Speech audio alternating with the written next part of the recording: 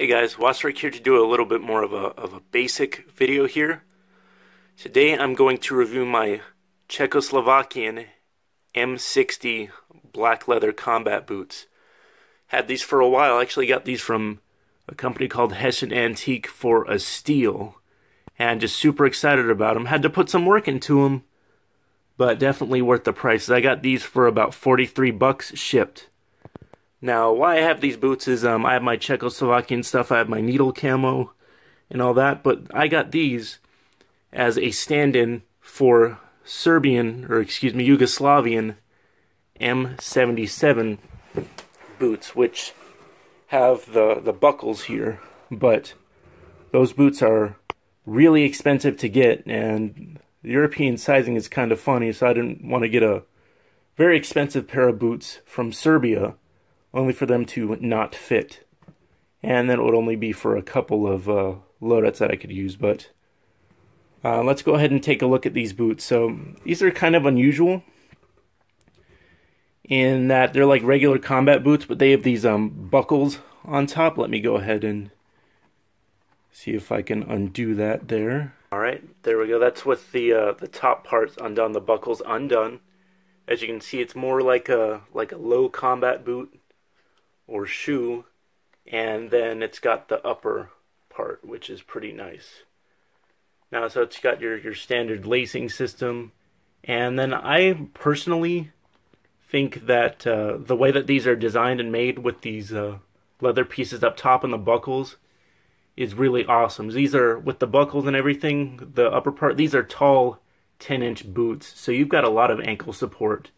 And then the way that these buckles are designed is they function exactly like gaiters.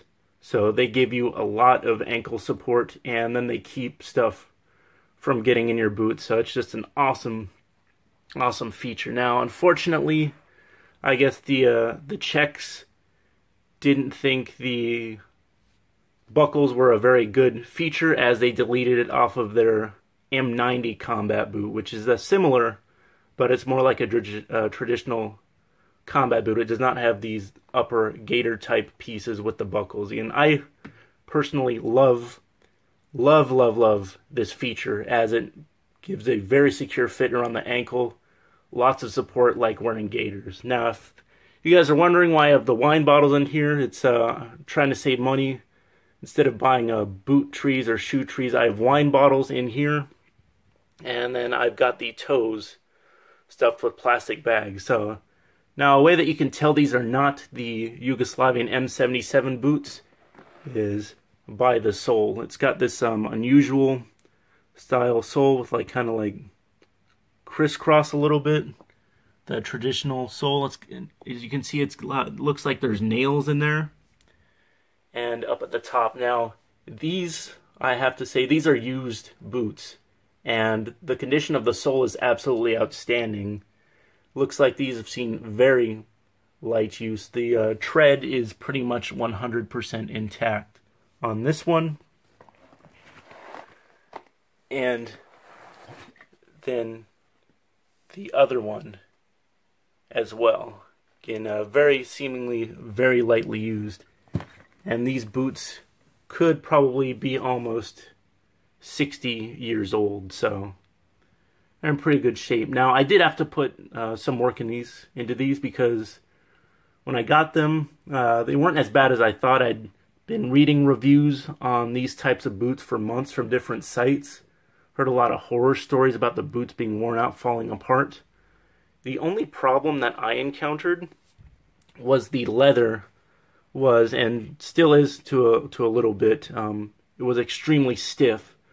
So I had to do several regiments of kiwi leather cream to soften these guys up, because they were super stiff. I mean, this is genuine leather, but I guess just after decades or just even a few years they had dried out. So many applications of kiwi, the leather cream, which I use on all my boots. I use them on my jack boots and my jungle boots, and they eventually soften up. They're still a little bit stiff, but given how old these could potentially be, that's to be expected.